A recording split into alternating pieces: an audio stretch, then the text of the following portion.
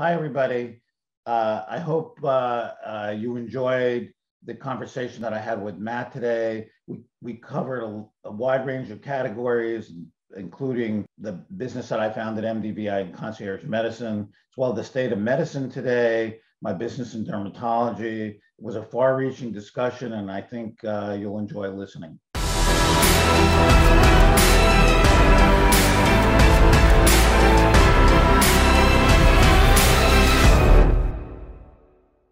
All right, welcome back, everybody. This is Matt Rosenthal. You're watching Digging In, and today I've got an amazing guest.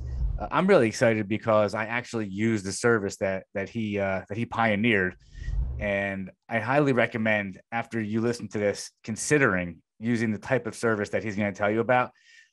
He's a medical doctor. Okay, this is Dr. Robert Colton. He's a medical doctor. What I find most interesting and most intriguing is, to me, he's a creator. He's created businesses because he has seen the need. He has seen where being a doctor, but going the extra step, going further and seeing how you can really deliver service in an unbelievable way. That's what he created. And so I want to welcome, actually, I have one more thing. He created another product or another practice, which we'll talk about, called Clearly Derm. And it's a whole other part of his life that happened after he, I guess, exited the first part of his business career. So Dr. Colton, welcome to the show. It's really an honor to have you. Thank you. Thank you very much. So we talked, I want to jump right into it. Anybody who looks you up on the internet is going to find out, they're going to see who you are today. They're going to see that you created this amazing practice, that you have a new amazing practice. And I don't want to go there yet. Before we get into that, I want you to take me back. Tell me, before you went to medical school, what was it that brought you there? What was your childhood like? How did that all come together? Yeah, so basically, so I grew up in North Jersey, West Orange. I was always a good student and good in math and science, particularly. And I attended the University of Pennsylvania, but actually started in the Wharton School of Business. But, it was the late 60s, early 70s, and we were in a time of, we're going to change the world and make the world, do something positive and leave the world better than where we came in. So with that kind of attitude, being in business school and you're in your late teens, early 20s, I really had I felt like just being a businessman, going to Wall Street or whatever, really wasn't going to be a fulfilling career. And with a background in science and math and a talent in that area, I decided to go to medical school and thought that I could, that I could be a good doctor, that I could learn everything necessary, that, my natural skill set fit well with the practice. And I was always very much of a outgoing people person. I love people, schmoozing, talking, hanging out, that type of personality. And I figured that worked perfectly with being a clinical doctor. I was right about that. So we attended medical school I got married early. We went to medical school together, my wife and I. She's a dermatologist. Our oldest daughter, who's a physician, was born the day we graduated medical school on June 4th, 1978. That was our very big day.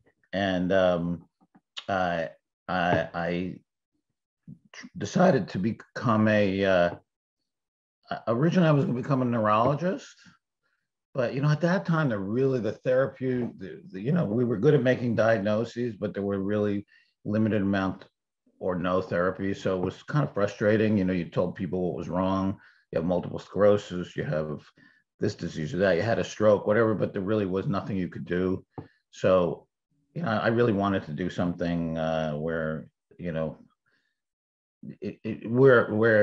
I had a different group of people where the therapeutics would make a real difference. So I went into primary care, and I also did a fellowship in nephrology, which is diseases of the kidney, dialysis, and so forth. We moved to Boca in 1984, and I happened to join a practice with another nephrologist, but he did mostly primary care. So I evolved really to a predominantly primary care practice, which frankly I enjoyed more than the nephrology practice. Again, you got to take care of people with different backgrounds, young, old, good mix. You know, it was really rewarding, and you know, I enjoyed it very much. But you know, when I first started in practice, my then partner, his name was Robert Sonneborn, told me the way you build a practice, you become successful, and you do well in medicine is if you take really good care of patients, you call them back, you call their families when they're in the hospital, and everything else will flow from there. And that kind of worked in the 1980s, but as medicine evolved, um, reimbursements went down, and insurance companies got way pickier, and it really became much harder to run a practice. And that paradigm that I just described really didn't work from a business standpoint. And it was really hard if you were what I'll call an honest doctor, and you just saw people and took care of them, did an EKG here and there in the office, but didn't try to bring all these other services in your office, that it was really hard to survive in practice. What doctors found out, at least in primary care, in fee for service, where they paid for each thing that you did, that the way to survive and do well was to bring a lab in and an ultrasound machine in, and all kinds of gimmicks and gadgets. No, real. They were things that were needed, but you used to send people out for them, and you could do them in the office. You know, I never liked it because I always felt that, you know, that someone could do the ultrasound better than I could, and that whether I ran the lab on my machines or sent them out to Quest or LabCorp, it didn't matter. There was no advantage. It was just a lot of extra work I had to do. So what happened? I mean, I tried to, I tried to adapt to the change. I would say, you know, from an income standpoint, my income was highest like 3 years into my practice, and then it just kept going down because of the medical industry. Now, a lot of doctors adapted. Like I said, they would do tests in their office. Some of them went into these managed care arrangements with HMOs, and they were able to save money and pocket money. And, you know, so there were a lot of successful doctors. Don't get me wrong. And the specialists all did very well. But I tried to I formed a multi-specialty group that really didn't work out. I had a smaller group, a bigger group. And, you know, at some point I realized, I said, you know, that model of where you see people, you take care of them, you build their insurance company, where you had to see 40 to 50 patients a day, and just crank up the volume in order to meet the overhead and so forth. So people would say to me, you know, Rob, I love you. You're a great doctor. We love coming to see you, but we can't get through on the phone. You know, the appointments are months away. You're always behind, you know. And I explained, you know, we're kind of stuck with insurance reimbursements. And then I actually spoke to a doctor in California and and read an article actually about a doctor in Portland who had dropped all insurances, charging a flat fee per year. And I read it. It was in USA Today, I remember. And I read the article, and then I went out, took my golden retriever for a walk, you know. And as I'm walking, I go, that's it. That, you know, it just sort of just dawned on me all of a sudden that what I had to do was stop with all the insurance nonsense. That if I charged a fee and could reduce the size of my practice, I could be more available, more accessible, be on time, spend more time with the patients, and that it was really. And I said to myself, you know, I bet you people will, you know, pay more money for that service. So when I never believed that you have to keep things secret. You know, like people say, oh, I have a business idea, I'm not going to tell people. You know, most people don't act on anything. They talk, but they don't So act. true. Yeah. So I remember I had a partner, Dr. Kamenetsky, and I presented him the idea. He loved the idea. He said, let's do it, but don't tell anybody. Well, no, I'm going to tell everybody. I don't care. And when I would talk to doctors, and they would say, oh, that's never going to work. People don't even want to pay their $20 copay. You know, they're complaining about this or complaining about that. I said, no, people will appreciate. We are not a commodity, a doctor. a good doctor is worth more than a not good. A doctor spends more time with you is better than a doctor who rushes you through. An honest doctor is better than dishonest, a well-trained. But that I said, I think I have the reputation, and I've spent all this time developing these relationships. I take great care of people, that they will pay. So at that point, I said, well, there also has to be. I really don't want to drop out of the insurance plans. So what we did is we came out with a model where we were able to stay, particularly on Medicare, where basically we charged people for a annual physical examination, like people would go to New York for these executive physicals. We charge them. Those executive physicals, at least at the time, weren't covered by Medicare. So we charged them for that physical essentially, but we said, but we're going to reduce our practice size, and we're going to be we're going to reduce our practice size, and by virtue of a smaller practice, we'll be more available and accessible. I mean, just leave that to say. So what happened was, I was so confident. You know how sometimes in life you're so confident. I was so confident. You knew. I talked to patients and they liked it. I had a little wine and cheese party in our waiting room. I picked out the patients that I thought would want to do it. I went through their charts, figuring, you figure, can they afford it? Where do they live? Do they come see me a lot? Do I have a good relationship? And, before I knew, I really was highly confident that it would work. So confident that I said, not only am I going to do it for myself, but I think we could start a business and really help doctors around the country do this. I thought of that, all of this, even before we opened. It was like, we're going to do all of this without, we didn't have a nickel of revenue at the point. Of course, we hadn't started. So can I interrupt you before you go any further? Because I want to just, okay. So I'm hearing you care about people for sure. I'm hearing that you have a lot of ideas, but I'm also hearing here and there along the way, you keep having these business ideas that keep popping into your head. Were you around an entrepreneurial family, or like when you were growing up, like where do you get the entrepreneurial side to you? Well, I think that, my dad had a small business and he was successful, and he always pushed business. In fact, I remember when I was little and I tried out for the baseball team, Little League, and I didn't make the team. Back then, kids didn't make the team. Now everybody makes the team, right? I didn't make the team. I didn't get a trophy because I didn't make the team. And I came home crying, and he said, Jewish kid, they're never going to play professional baseball, and you're smarter than the rest of them. They're probably going to work for you one day. That was his comment. So he liked business, and I liked business. But I think it was also out of the reality that, the old term, work smarter, not harder.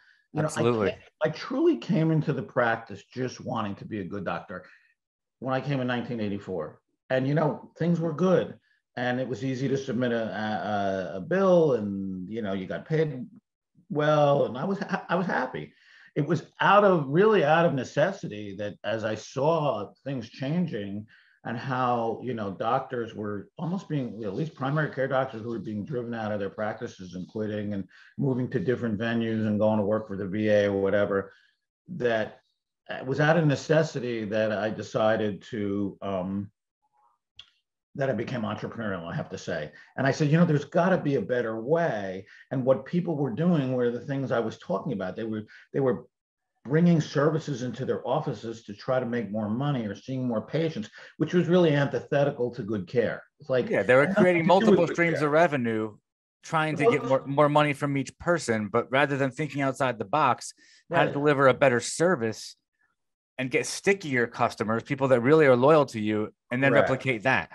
Right. I mean, all the things doctors did in an office didn't do anything to help you, the patient, right? You still had a 5-minute office visit. You still were rushing in and out. You're still waiting. You still had to wait a month to see the doctor. If you called for an acute problem, you couldn't get in, or you had to wait 2 hours, and you were told to be appreciative that the doctor actually was going to see you. I mean, it was crazy. But yet, you could do the test in your office. Patient doesn't care whether you run the blood in your office or you send it out. I mean, that's my example. In fact, things like ultrasounds and echocardiograms, they probably did them better at the hospital, or done by a cardiologist and so forth. I would say I became entrepreneurial out of necessity, although, I was always a creative guy, and my partner, who I ultimately broke up with, he was like, well, we're not doing well business wise because, we have to work and we have to work some more and then we have to work some more and we have to cut our overhead. And I'm like, no, we have to find a different way to do it.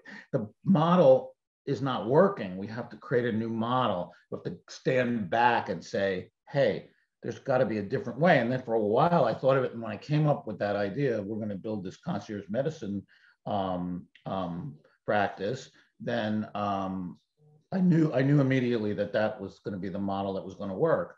And the doctors that I worked with before who told me this isn't going to work and patients won't do it, many of them have since done it, including the doctors I worked with in the past. Because you proved it. So you said before that, and this is where I stopped you. You said that you had the idea, and you also had the idea at the same time that it could scale.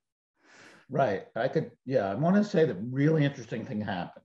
So I start this practice. And the exciting part, I wasn't 100% sure, I wasn't sure because I hadn't. So we sent out these, they had to fill out this form and it went back to a post office box. In the first few days, I had like 2 or 3 responses. I said, oh my God. And then like on the 4th day, we had 150 responses and wow, mailbox was overflowing. So I knew, right away that I was going to get to my 600. And I got to my 600 number probably in, I don't know, a month. So what happened, and this is the fun part of it, is we started this business, and I was smart enough also to bring in some business people early, saying, listen, I'm going to be the doctor. I can't run the business and be the doctor. So I have to bring in business people who have experience. That right there is so important that you knew that and you had the self-awareness. So many people, their ego gets in the way and they have to be everything. That's a brilliant move. And I also called it a name. So it was MD. We came up with this great name, MDVIP. I always laugh at doctors that name something after themselves. I'm like, that's the dumbest thing. I'm not going to call it the Colton Institute because now it's got my brand, my name. Everybody wants me. I want it to be like the Mayo Clinic, right? They don't really. You just go to the Mayo Clinic. You don't care what you see. With MDVIP, the idea was we'll become a brand that people equate with concierge and quality. What happened was, the doctors around the country found out about this because we got all kinds of press, 2-tiered care, blah, blah, blah. Most of it was probably negative, but the word got out. And what I found out was the country was full of doctors just like me, who just wanted to be doctors. They just wanted to see patients, spend a lot of time with their patients, not get rushed, do the right thing, not have to run a complex business with 30 employees doing X, Y, Z that were unimportant. They just want to see the patients, take good care of them, send them home and make a nice living. So these doctors were in the same position I was. Their income was really, really suffering. I mean, honestly, some of them weren't, hard for the public to believe, but some of these wonderful doctors weren't even taking, they were taking home, around $100,000 a year, maybe even less sometime. It was crazy. They were all ready to quit, again, go work for somebody where they would just get a nice salary. And they were working hard, going to the hospital and so forth. So all the doctors, lots of doctors who were just like me, called me and called our company and said, oh my God, this is a model I love. Can I do this as well? So that's really was that was how we really grew so fast. We came in and we helped them all over the country start these practices. Now people would say, well, why did they need you? Why didn't they do it on their own? Well, for the very reason that they're not business guys. They said, look, I don't want to have to, hire all the lawyers and make sure the legal way to do it and come up with the forms and the marketing and signing and collecting. You guys do that. And just take a piece of the action and give me the most of the money, and I'll just going to run my practice. So it was a model that appealed to doctors that didn't want to run a business. It just wanted doctors, and that's the kind of doctor, by the way, you want to go to. 100%. A doctor that cares about you. You just reminded me of something. I'm in the IT business, but when I at times go to these larger conventions, or I go to something where I'm being exposed to a system that is a better way to do things, and everybody in the room is an owner just like me. I know when I look around that room that 99% of the people in that room are excited, they're motivated, they're going to go back to their offices around the country and do nothing with the information. And at one of them, I actually walked up to a speaker and I said, do you ever get feedback of how many people actually take your service and actually do something with it? And he goes, yeah. He goes, actually, I could speak in front of 300 people, and maybe 2 or 3 will actually do something with the information I'm giving. So what you're saying is very, very true. It's people listen, but execution and being motivated to actually take action and be consistent and persistent with it is uncommon. So what you did is uncommon because you're uncommon. Right. I agree with you. I say that all the time. Yeah. Most people talk, and you know, when they tell you, oh, someone will say, oh, that was my idea. Like, I mean, ideas are, you know, listen, I thought doing concierge medicine was a great idea that I had, and building a business, that was my novel idea. I came up with it. But like you said, I acted upon it and worked hard and worked at night, and took us a year and find all the right people, and you know, and had a lot of people laughing at me thinking I was crazy, but it didn't matter. Glad you said that. You also, I heard this before, and I don't want to interrupt you. You tuned out the naysayers. You actually pushed right through the naysayers because you knew, what's the worst that could happen? You fail, okay, you go back to what you were doing. Right. I mean, I had one group of doctors, a couple of doctors came up to my partner and me in the hall, and they said, this is terrible, what you're doing, it's unethical, it's illegal, you can't do this, it's terrible, blah, blah, blah. And my partner Bernie was like, oh, after they left, he was, you know, shaken, you know, wow. And I started to laugh, and I said, Bernie, they're just jealous, and they're good doctors, and I guarantee, give them a couple of years, those 2 guys, they're going to do the same thing, because I know they're going to realize that this is the right move for them, and that's exactly what happened. So yes, it's jealousy.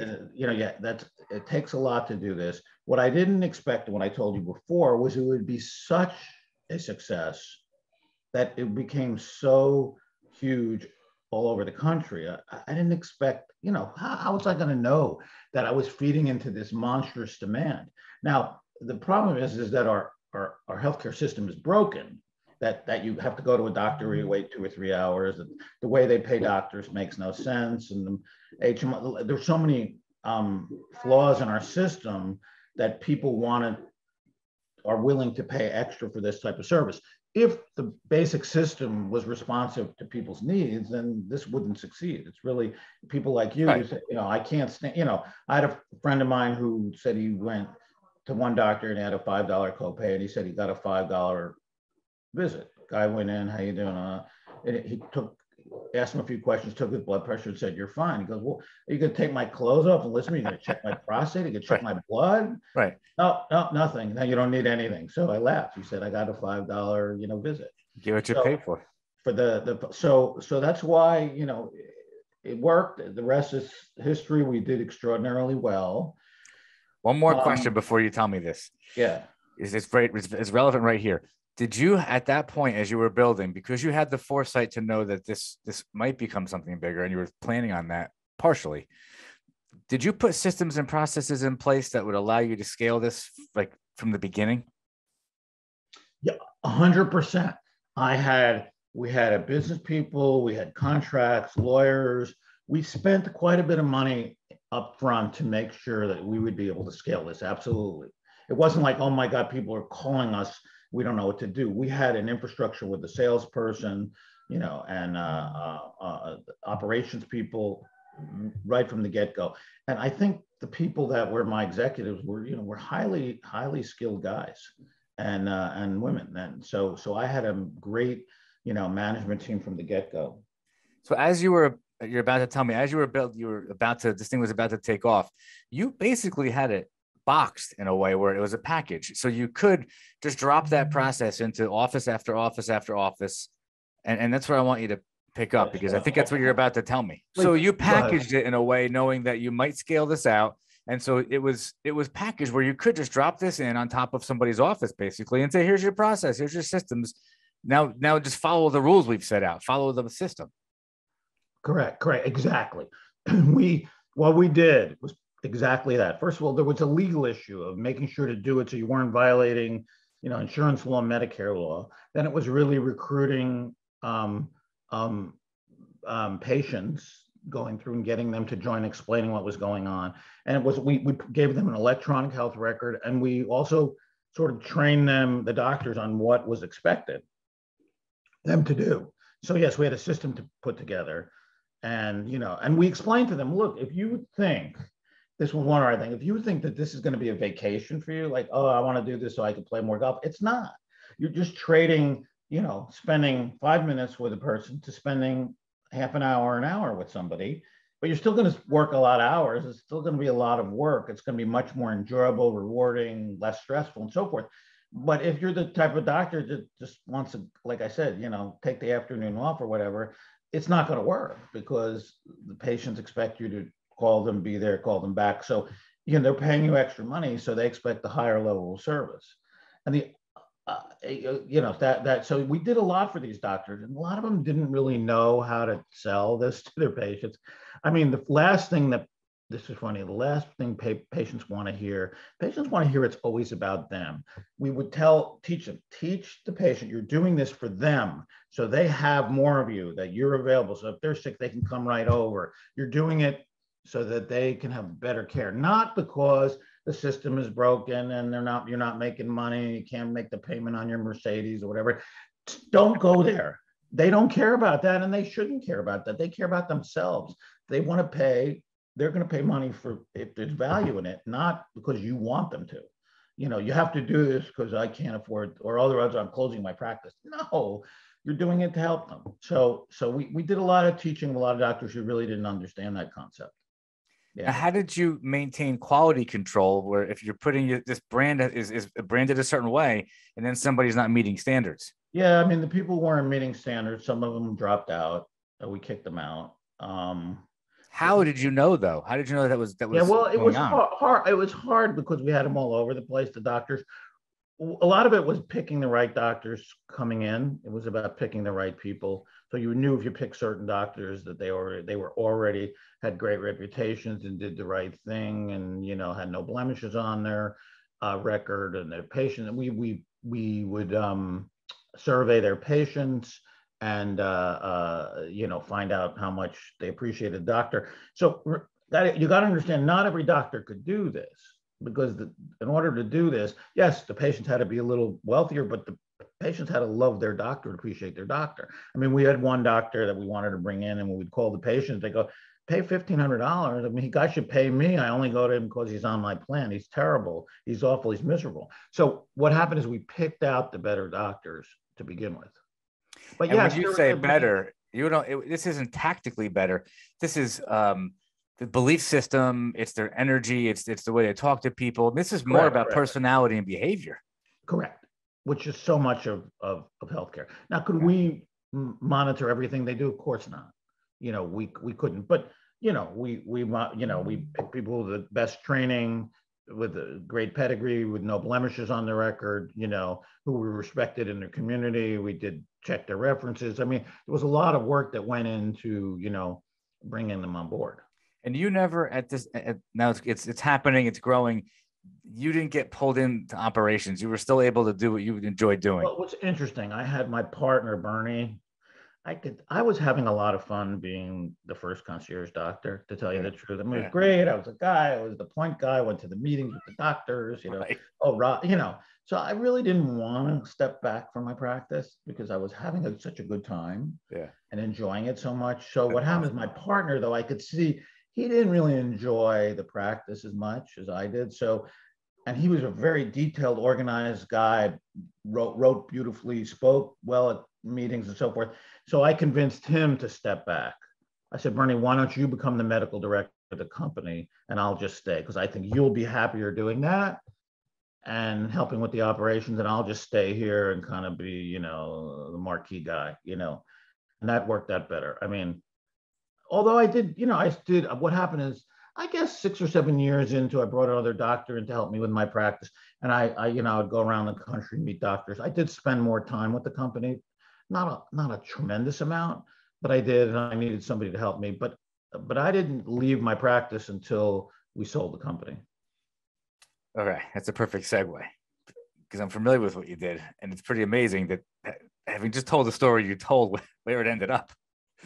How big did it get, and then what happened?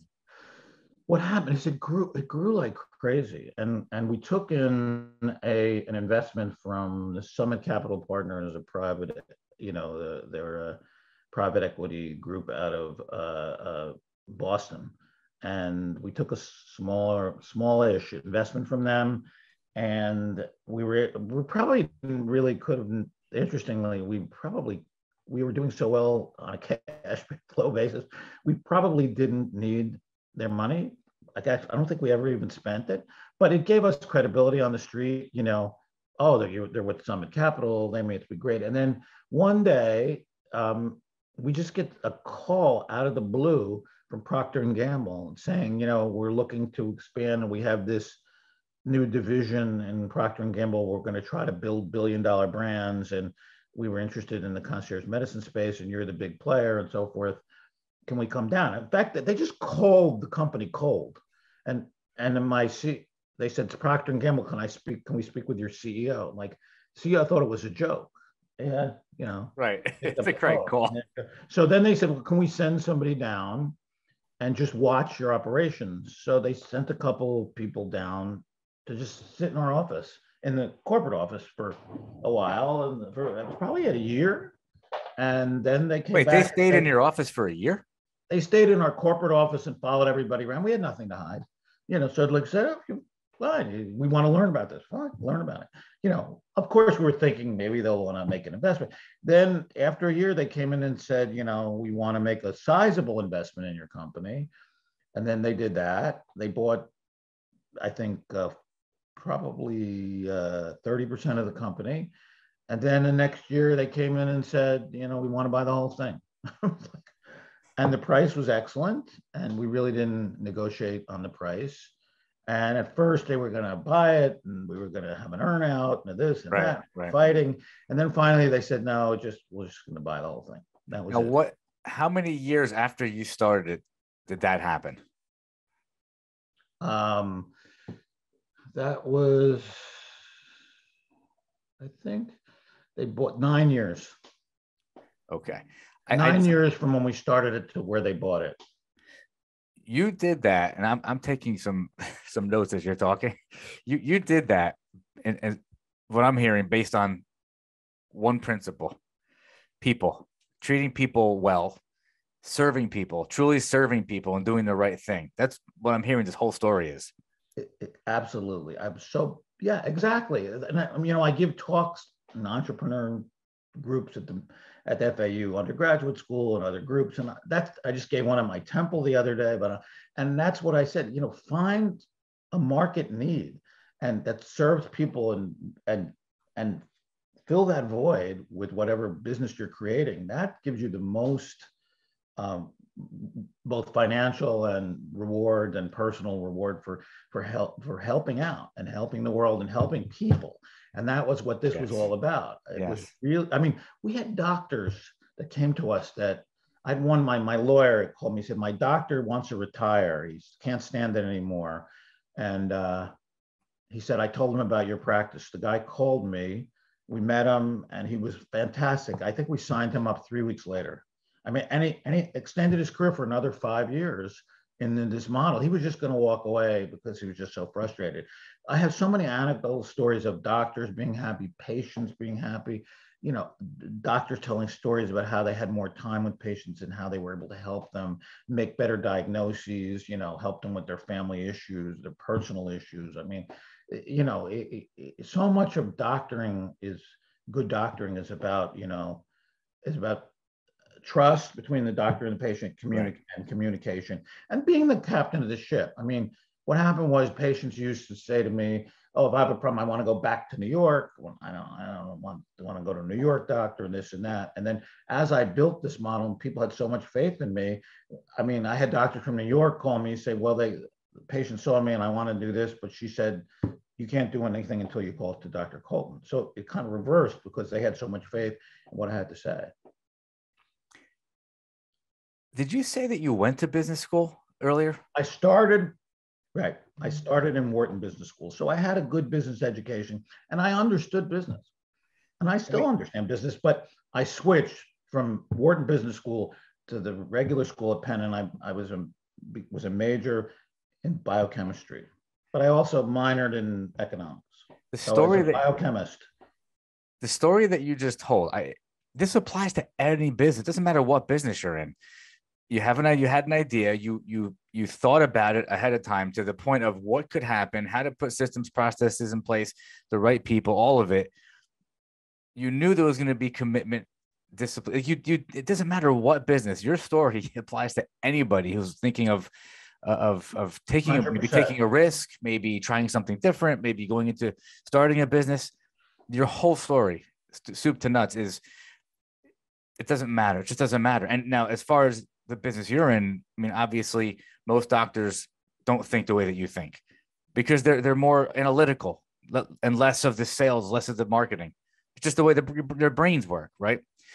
You are a unicorn, and what you did is very uncommon. But that's, I think, holds true for anybody in any business that goes beyond average.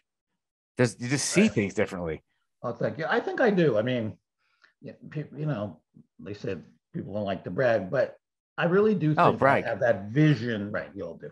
I do think I see things, and I saw this way ahead of everybody else, and I saw that it was going to work. I was convinced actually it was going to work, and was willing to take risks. Now I laugh also. I gave a big talk with there's now 1,400 MD-VIP doctors. I gave a talk to one of the big groups and said, well, my wife was a dermatologist, and I figured if it fails, dermatologists do very well, and she could support me.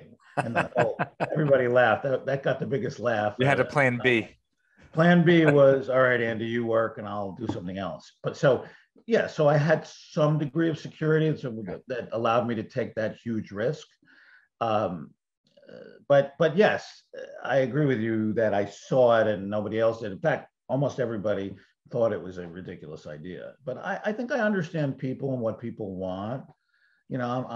I'm toying around right now with I'm actually an advisor. I'm on the board of a concierge oncology company, which we won't talk about. And I'm working with some people on a sort of, I'll call it a concierge model for for memory disorder and for people, because the care that people are receiving right now, the MD-VIP model works great. It doesn't work great for older people with a lot of problems, particularly if they have memory problems. Those people need a whole host of care. Sure. Dietitians, physical therapists, psychiatrists, psychologists. It's a lot of effort goes into trying to prevent these people from getting worse and managing them. And they're all falling through the cracks. So if you can build some type of complete cohesive model that takes care of everything that they need, I think there would be a market for it. Now I'm 70 years old. No question. No question. But no question. I'm never going to retire till stop doing these types of things till I die. So I'm working on that. But there's no question that is a huge problem and getting bigger. And I know that the MD-VIP model really doesn't work well for that. You need a different kind of model where you have a neurologist and a primary care doctor working together and a lot of ancillary people helping. You're such an idea families guy. Communicating with the kids in New York, and so it's much more complicated. But I'm up for the challenge. So take me through. So you sell the company, you're out. You're still involved, but you're not. MD-VIP. Now you moved on to something else after that, correct? So after MD-VIP, my story is, I sold it and I said, well, I'm comfortable now and I don't really need to work. And I've worked so hard all my life and I'm not even 60 years old and I'm going to retire and have a good time. So I retired and I like to play golf. So I played a lot of golf. And then when it rained one day, I said, oh, thank God it's raining. This is not for me, this golf every day, and no intellectual. You missed the adrenaline. Right. So I talked to my wife, who was a dermatologist who was going to sell her practice. And I said, I think let's start a larger dermatology practice and we'll have some fun with it. And we're not exactly sure what we're going to do, but we're going to try to set up a model where we're more available and accessible and people can get in on the same day. And we'll be more retail and more patient focused. And, we'll try to improve upon the models that are out there. And, so now we have 6 clinics, 11 dermatologists, 9 physician assistant nurse practitioner, about 100 employees. We're Wow. doing great. And, because again, I think, again, the dermatologists were setting up practices kind of in a way that they liked. Doctors set up practices. Doctors sometimes will succeed, set up an office that meets their own personal needs and maybe their employees' needs and not really their patients' needs. Things like when you call a doctor's office and you ever notice that doctor's office is the only place where you call, they're out to lunch. They're at lunch. That's true. Who's at lunch? You Right. call a retail store, they're at lunch. Yeah. You call lawyers, you don't call anybody there at lunch, only doctors. And the patient has this vision of the doctor and staff sitting at, over at Houston's or something. That's not what happens. They're just trying to catch up, and it gives the staff a chance to catch up and whatever. So we said, we're not going to close for lunch. We're going to answer the phones better. We're going to try to get people in right away. So I took some of what I learned from concierge medicine and applied it to dermatology. It's working out great. I don't spend a lot of time with it. My daughter, one of my daughters, who's an MBA from Columbia, essentially runs the whole business now. And she's almost 40 and she's doing a marvelous job. So that the business is on autopilot, but we're growing, we're having a good time, and we attract like-minded dermatologists who want to take good care of people, just want to see patients, don't want to game the system.